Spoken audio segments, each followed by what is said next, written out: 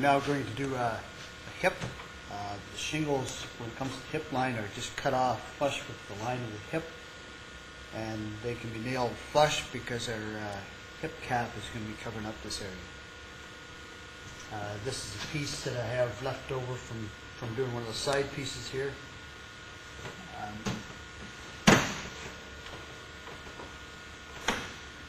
So if I hook it on here, I can make my mark here and this top line.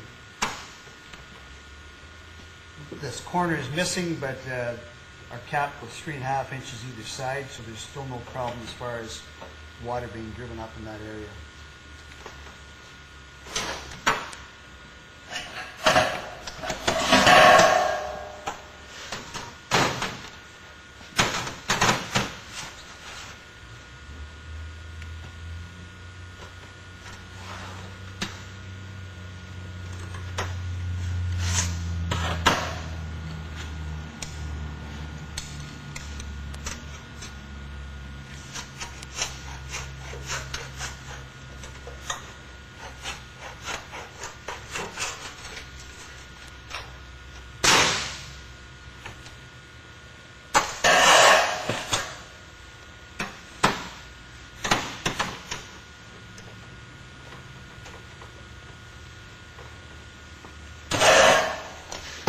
Nail on, keeping fairly high to the ridge.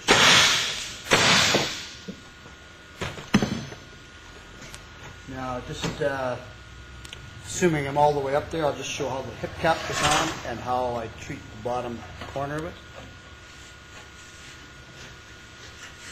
There's two types of hip cap. This is the most common.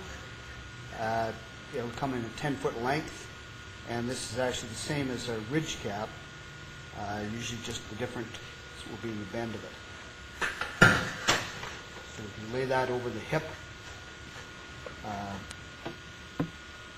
This is my point down here at the center line. What I'm doing here is marking a line horizontal with the edge of the starter, going both ways.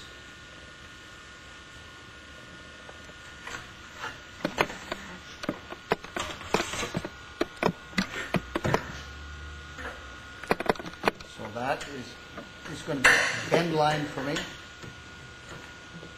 I'm making cuts here. Now I'm going to cut this, I guess I'll continue those marks across here. I'm going to make another cut line which is going to be about 5/8, half 5/8 longer.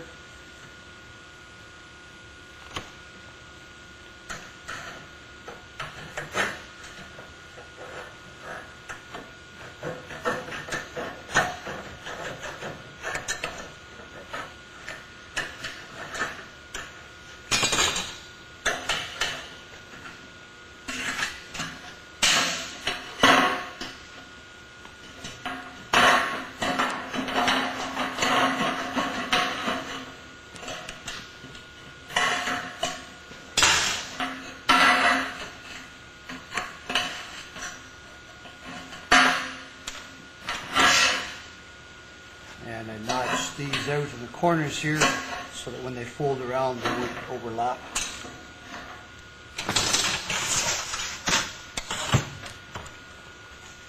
And now I can just use my bar folder here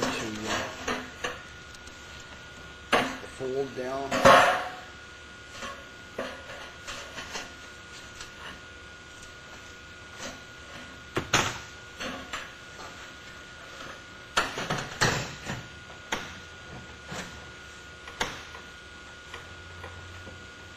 And then I will screw it with the screw gun, and screws approximately every 2 feet as with our ridge cap.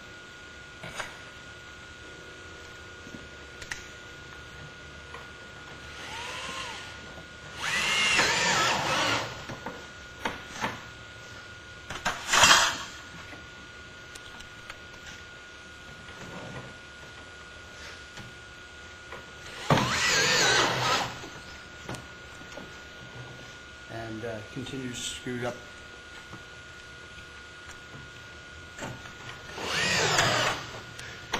So that's very similar as to the ridge cap that we done in the earlier video.